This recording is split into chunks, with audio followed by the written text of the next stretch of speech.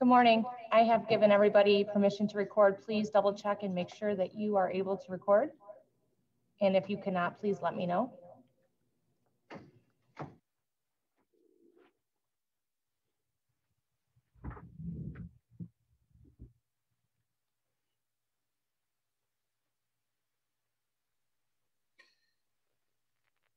Shannon, can you please let me know when you feel that everybody's in and we can get started?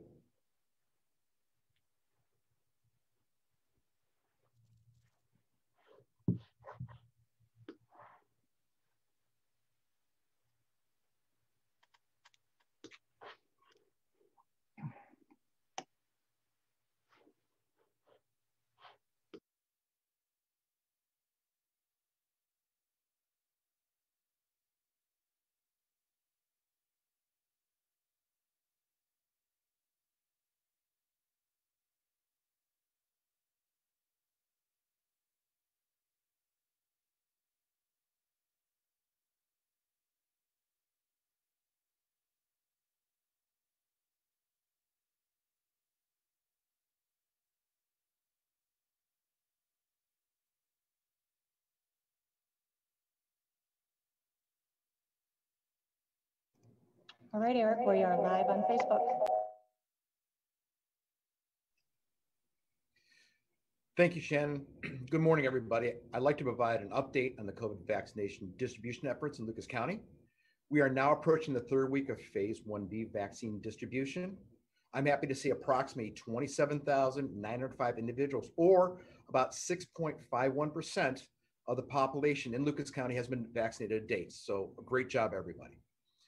Starting this Monday, February 1st, those who are 70 years of age and older will be eligible to receive their COVID vaccine. Scheduling is now available for these appointments. As Governor DeWine announced, school personnel are also eligible to receive the vaccine starting next week. However, the rollout of vaccine for K through 12 educators is being coordinated at the state level.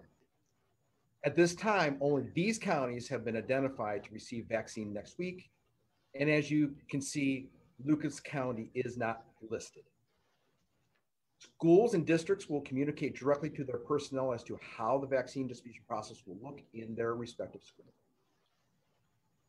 In the early stages of COVID-19, vaccine distribution doses will be available in limited supplies for specific critical populations as part of a phased approach. As supply increases, COVID-19 vaccines will be available to all who choose to be vaccinated. Please understand, vaccine supply continues to be very limited. And we ask for citizens to please continue to be patient, trying to schedule an appointment. Other eligible 1B groups, 75 and 80 plus, those with a disability and have a condition or disorder, can still schedule an appointment as we continue through the remaining phase 1B weeks. Please, there appears to be a rumor out there that just because you're no longer in that age group that week that you cannot be vaccinated. That is not true. So please seek out those vaccines. Lucas County now has 9 providers available to administer COVID vaccines, including Walgreens and CVS pharmacies. These providers are in addition to the area hospital locations, Kroger pharmacies, and Health Partners of Western Ohio. To schedule appointments, individuals may visit lucascountyhealth.com, call 211, or Area Office on Aging, and they may assist with scheduling process.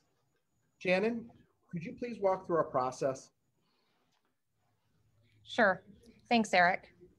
As Eric had mentioned, individuals can schedule an appointment through various means, including the lucascountyhealth.com website, which is on your screen. If you scroll down to the middle of the page where you see the COVID-19 vial, it says Lucas County COVID vaccine scheduling, click on the green button, which will take you right to the scheduling page. The first green box, vaccine scheduling for 70 plus, is right where you want to be. And as you can see, it lists the timeline starting Monday. 70 and older are eligible for vaccine. But as we have announced, scheduling for the next week generally opens on the Thursday before. So if you scroll down, you can see some background information on scheduling, the form of identification that needs to be brought to the appointment, that you can cancel or reschedule up to 48 hours in advance. And then it also reminds you that if you are unable to do it through the website, you can certainly call United Way 211 or the Area Office on Aging to assist with the scheduling process. Below that's the interactive map where you are able to type in your address and find the closest location.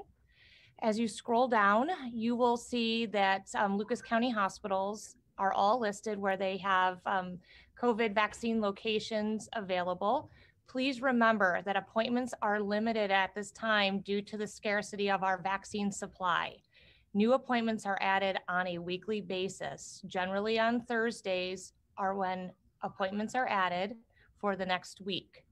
And we encourage people to continue to check back for additional openings or cancellations that may occur.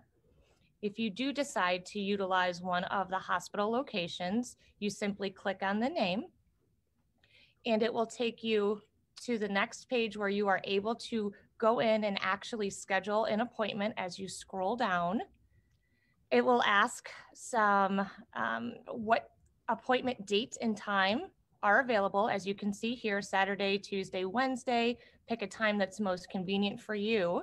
Then it will ask some demographic or patient information. Make sure that you please put in the name of the person who's receiving the vaccine. And you can certainly put in your email address if you're helping someone fill this out, but make sure that the patient information is that person who's receiving the vaccine for the following week. And then as you work down, it'll ask some other questions. If you're 18 years of age or older, some more demographic information. It will not ask your social security number, so please do not worry about putting that in. You will be asked to supply that once you show up on site for your vaccine. So as you continue on and finish up all of the information, you complete your appointment, and then it will pop up and provide confirmation details, the date, the time, the location. There's also a map. And then in addition, you will be receiving text message and email reminders leading up to the date of your appointment.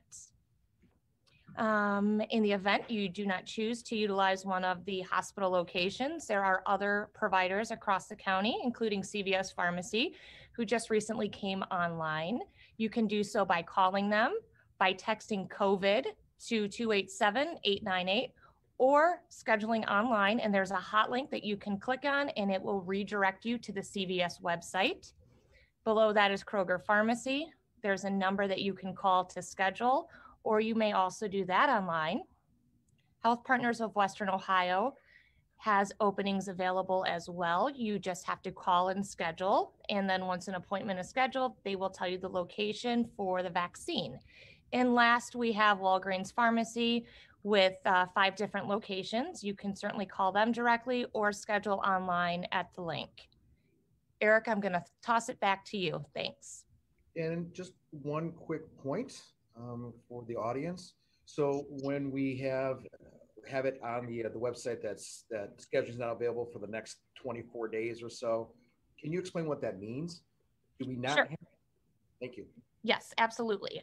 The way that the scheduling has been set up, it automatically defaults to where it says scheduling is not available until the end of February or end of March. Please know that is not the case.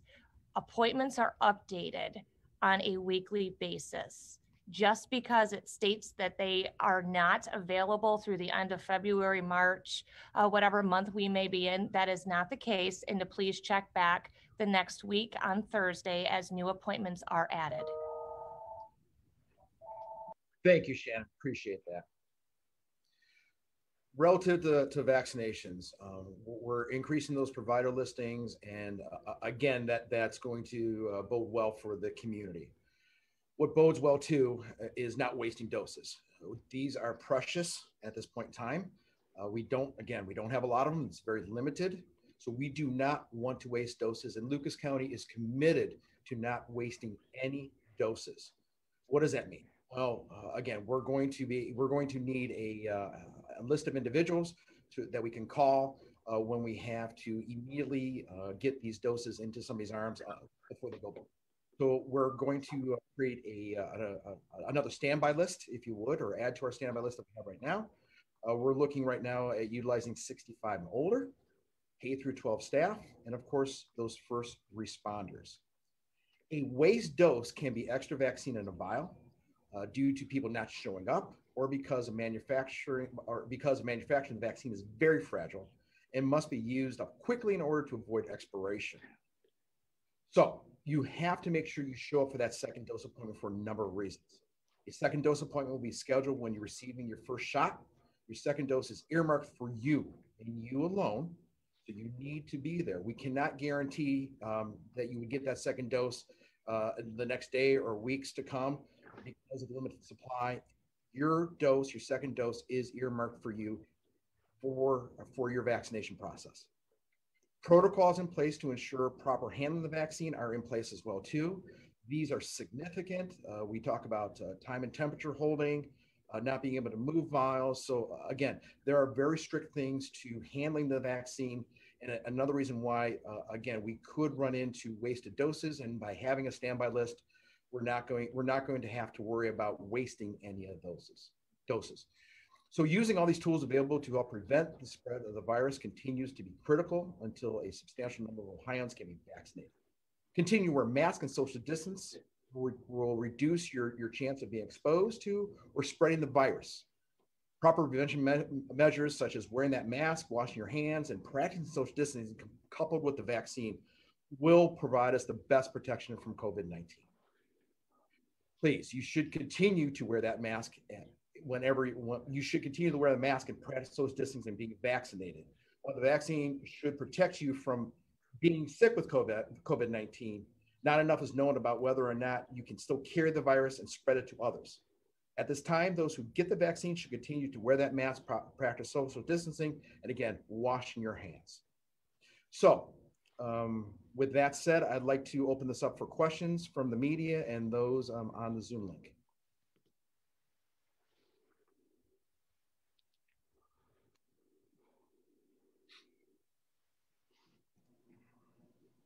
Amy Steigerwall with Channel 11, please go ahead and ask your question.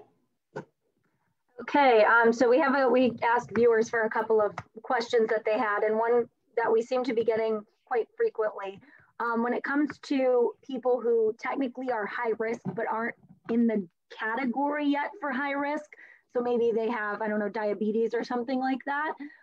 What are they going to be in a special category, you know, after this phase 1B, or are they going to kind of be in with the general population, or do we not know that at this point? Right. So again, we're taking directions from the governor as that comes down, specifically who's going to be vaccinated with what conditions. We'll be able to roll that out, but I don't think enough is known yet exactly how that's going to play out over the next couple of weeks. Okay. And then another one, people, you know, obviously we know the doses are very limited and people are having scheduling conflicts, issues, whatnot, but someone who does get that first appointment, someone who does receive the first dose of the vaccine, will they have trouble, you know, scheduling their second appointment? We're worried people are worried that they're going to get one and then they're not going to be able to schedule their second appointment to get that second dose. How is it ensured that that happens? So there's no trouble whatsoever. So if you've gotten that first dose, let's say at a hospital or rec center, that second dose, second dose is going to be there. So your first dose appointment locks you into that second dose appointment, whether it's 21 or 28 days later.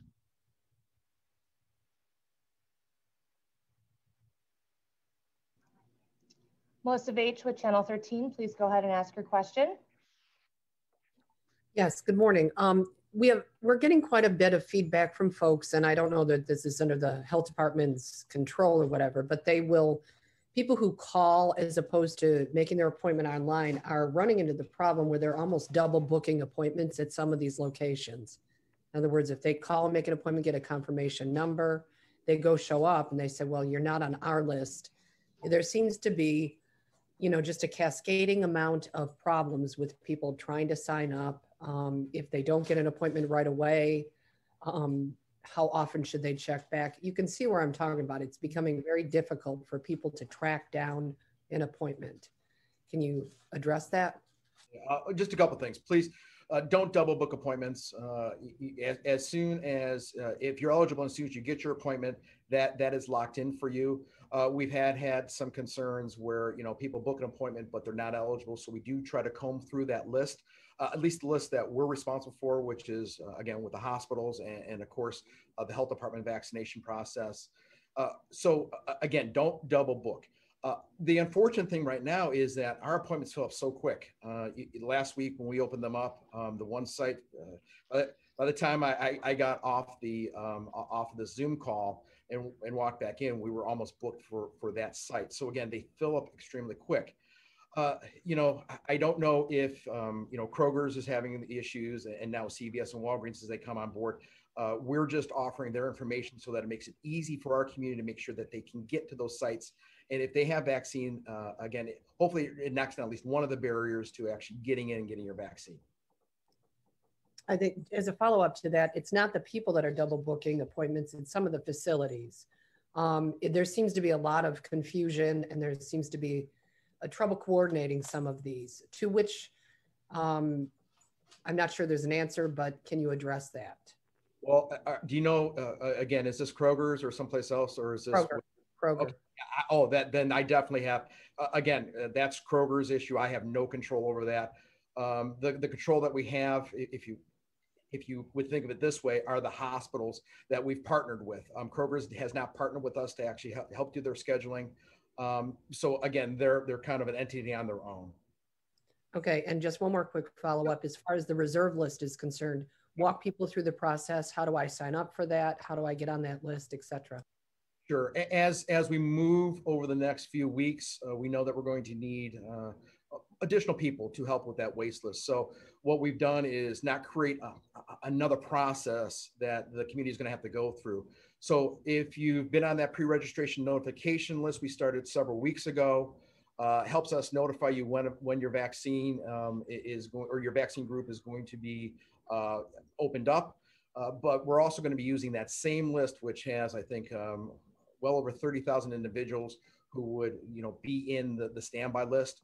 We're going to be utilizing that then to help offset those need for individuals to go for those wasted doses or potential wasted doses. Okay, thank you.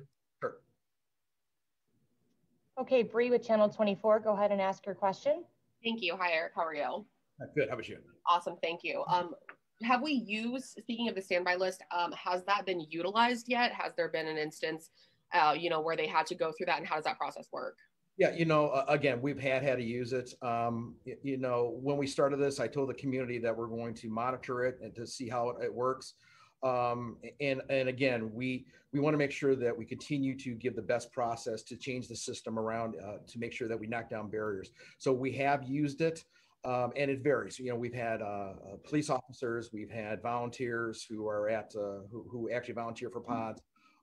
It varies, but we do know that, again, we need to open this up a little bit more, continue with the process that we're using, just to make sure that we never have an issue with a wasted dose because we didn't have a volunteer who wanted to get their dose earlier before their tier group opened, or somebody who, again, it might be somebody who is in a tier group but just can't find an open spot that we might be able to call.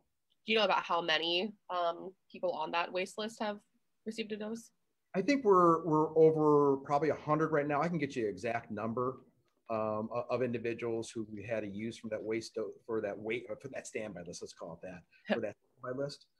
Which again, as many clinics, points of dispensing or clinics were running, it's a little bit higher than I thought it would be.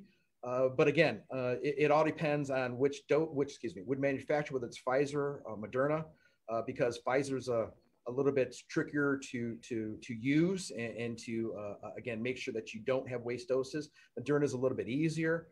So again, we're learning how to again operate with Pfizer and Moderna at our clinics. How we make sure we don't have waste doses. And we have this fallback system. Gotcha. And then just one last question, if you don't mind. What will the schedule look like for those school personnel vaccinations once they do come to Northwest Ohio? Is that going to be on a Friday, kind of like what they're trying to do in Wood County, or do you have any idea of what that would look like? Well, that's a great question. We're We're supposed to get information tomorrow about a number of vaccines we're going to have in our community, about providers. We're working a couple different channels here. We're talking with some of the major providers out there for the schools and their vaccines. We're also then going to be talking to schools and figure out the best way to make sure that we get these vaccines to them. We can't do this in a vacuum.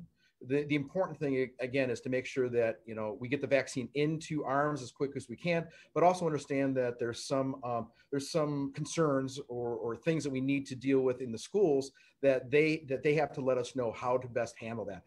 Such as, you know, is a Friday better to actually get vaccinated so they have Saturday and Sunday if they have a sore arm or a little bit of a headache, that, you know, we don't have that going into the schools Monday, Tuesday, or Wednesday. So again, we'll be working on the process with them.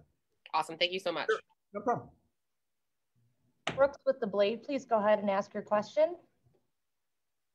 Yeah, hey, Eric, how's it going? Just a question on the school vaccination list. Has the state given you any kind of explanation as to what goes into that process? I think a lot of folks in the community would be curious as to why a county like Allen with far less cases would have 26 schools on that list, and a county like Lucas would have none on that list.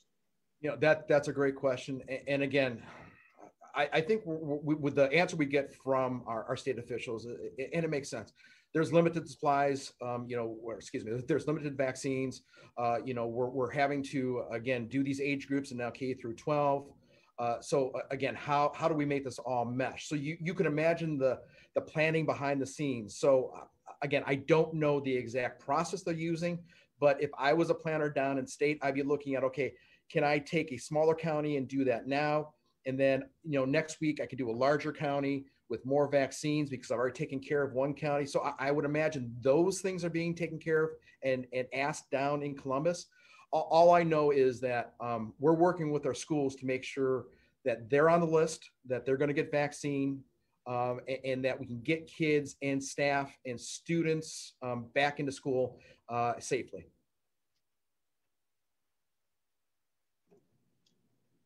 All right, Andrew with Channel 11, please go ahead and ask your question.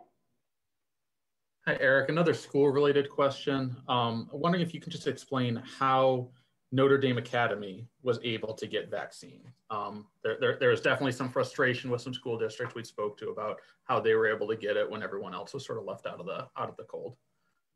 I have no idea. I don't know if that goes against the priority list that the governor has set up. I don't know how they got the vaccine. That is well beyond me. I've had slight discussions with a liaison from the governor's office as well as ODH. So they're trying to again figure out how that actually happened. But again, I hate to say this, but again, we got people vaccinated, and I know I don't want to hear that in the sense that somebody might have jumped the line, but we got people vaccinated. And again, every vaccine in an arm of a Lucas County residence is a win for our county, win for state, and of course, win for all of us in the United States. So we all have to take a deep breath and understand that happened, but we need to figure out why. And so that was my question that I posed to state yesterday. Thank you. Yeah.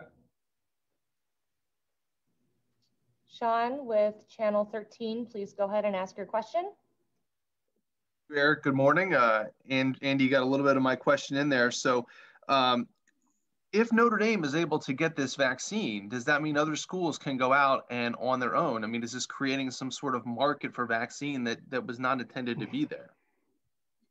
I hope not, because again, where are we taking the vaccine from? Whether we like what the governor and ODH has put forth, there is a plan in place.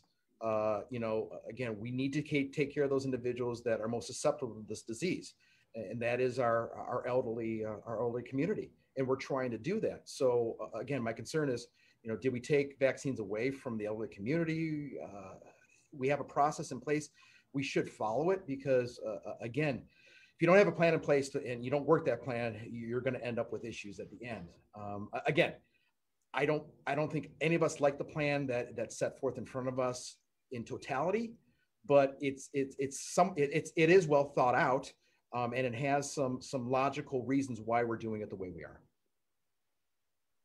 So in speaking with the diocese today, they sent me this survey that they were given. It said key things to know. And one of the points is that school districts may choose their own community partner. So is that giving an okay per se for districts to just go find, you know, whatever facility had some leftover or anything like that, and they can just make their own arrangements? You know, again, I don't want to, I'm not going to speak for any one school system at this point in time, like Notre Dame. What I do know the process is that schools are surveyed. How many vaccines do you need? You pick a provider, whether it's the health department, the hospitals. Again, they have, I think Kroger's and Myers are also partners, and they say set that down on paper. I know that I have a number of schools that have chosen me a provider. I think Mercy and ProMedica also have a couple that have chosen them as well. So, you know, again, it's the process that we have, and we have to conform to that process. So I do know tomorrow we'll find out exactly how many doses we're going to be getting. Hopefully it comes in tomorrow. How many doses we're going to be getting, and then we can quickly pivot and make a plan to figure out how to get those doses in arm as fast as possible.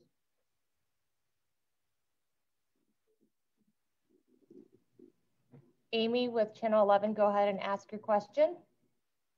Okay, one follow-up to that, speaking of doses, for the hospitals and for the health department, based off, you know, the past 2 weeks and then next week, on average, I guess, how many doses do you guys get to distribute every week? You know, for the past couple of weeks, let me just mention hospitals and health departments. We've had a little bit over 4,000 that we've been able to distribute. We've had 6,000 total in the community, give or take a couple doses there over the last couple of weeks. This week in totality, it looks like we have a little bit over 5,000. So let's say that the community is less about 1,000 doses. So again, this is the process. You have a limited supply. It's finite, and so you have to figure out how to make this all work. So we're looking at K through 12. We just talked about it. So you know you have to again take doses somewhere to be able to give that to K through 12. The good thing is that doses are stable over the next couple of weeks from what we're hearing from both the governor and ODH. What does that mean? You have some ability to plan a little bit, which helps us out. So we know that, again, we're going to get similar amount of doses over the next couple of weeks. Okay, and then you were talking earlier about people who, you know, book appointments and ultimately aren't eligible. How often would you say you guys kind of have to go back through the system and tell someone, you know, hey, you're not in this group, and then appointments, you know, become available? Well, again, we go through the system daily. So again, we have a number of staff who are trying to look at the criteria that we have. And then we go ahead and let them know that you don't meet the eligibility requirement. And then, you know, we'll say, you know, please, you know, come back when you are eligible. We have cancellations daily. And that's why we keep on saying you need to come back and visit some of these sites to see if there's an open appointment. You know, it varies. You know, I think one of the days we had, I think 40 plus individuals that we've had to, again, take off the list. We've had other days where, you know, it's been 10 or less. So it all depends on what day it is. But again, we go through it on a routine basis because again, these appointments are precious, but the vaccine is more precious. So we want to make sure again that we're matching up that vaccine with the population that needs it the most. Brooks, go ahead and ask your question, please. Yeah, Amy asked a similar question earlier, but specific to the folks, say like law enforcement who receive a shot as to not go to waste. They had an extra one and they receive a shot. Is there a plan for like those law enforcement folks to ensure that they get a second shot, even though it was kind of, they had the first one happen unexpectedly? Yeah, no. Anybody, whether you're first responder, law enforcement, you're 65 and older, your K through 12 who are going to be, you know, on that standby list. If you get that first dose, your second dose will be there. Again, that's important to understand. Anybody who's gotten their first dose, anybody at all, your second dose is sitting there waiting for you 21, 28 days later. Bree, go ahead and ask your question, please. Thank you. Just have another question. How much of the first group have already received their vaccine doses? You know, either the healthcare providers or that 80 and up. What are we looking like for the, I guess, the completion for that? So, you know, that's a great question. And again, I don't want to be too weakish on the statement. So bear with me. You know, we don't know how many 1A individuals are out there. We guess, you know, we think for our responsibility, health department, you know, we had about, let's say 6,000, 10,000 individuals out there that would be our responsibility. So again, this is why we keep on saying, okay, we have a clinic open for 1A individuals. We have a clinic open for 1A individuals. Please come out. So we continue to ask that. And as we went through over the last couple of weeks, we've gotten less and less 1A individuals. So we're pretty confident now, again, those individuals who wanted to be vaccinated, who were in the 1A category, we could probably start moving on to say, you know, 1A is done for right now. So we can start focusing in our efforts on 1B, much like the hospitals are doing right now. So again, number wise, we got to be pretty happy with what we have so far, because again, every vaccine that we've had in the community so far has went into an arm. That's 27,000. So that's pretty good. But you got to remember too, I wish I could manage all the data, but we don't. We have to rely on the Ohio Department of Health to again, feed us that data. And again, when we get the demographics and data from them, we can then start planning. But the problem is we don't always get that data in a timely manner. Gotcha. Thank you. Sure. Okay, last question. Melissa with Channel 13, go ahead. Okay, yeah, I have a follow-up. Eric, I want to be pretty specific on this so that to clear up confusion here. Say I'm a teacher for Toledo Public Schools. Mm-hmm. And then of course we've got the private schools. So say Toledo, I don't know, I would assume they're signed up through the health department to get their vaccines for their teachers? We don't know exactly who is okay. Signed up. So now that you've opened it up to 70 plus and teachers, do I as a teacher go online and see if I can get an appointment, or do I wait for my school district to tell me you have to sign up through a separate link? Yeah, so again, that's a great question. Let's clear that up. So what we're talking about K through 12 right now is that you're on our standby list. So if we have, let's call it an emergency, and we got to get that vaccine into an arm, they have the possibility of being contacted to see if they want to receive that vaccine. So that's one process. The other process is let's call it the overall vaccination of our K through 12 staff and teachers. That's going to start happening hopefully next week in Lucas County. Their administration should already have been getting lists together of those essential teachers and staff that need to get vaccinated. That number has went down to Columbus. They're trying to figure out how many doses we should receive as a full county with all our providers to be able to vaccinate those individuals. So two separate things. One is that standby list. And then the second thing is that it's the process that the schools have already been working on the last couple of weeks to make sure they have contact with their employees who are going to get vaccinated. Well, all we need to do now next week is figure out exactly what time and where. Bring us your students, or excuse me, your staff and your teachers, and we'll go ahead and get them vaccinated.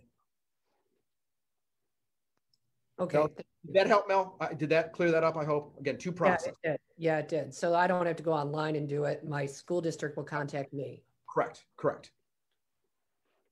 Okay, thanks. Sure. Okay, that concludes the questions. All right. Thank you, everybody. I appreciate your time.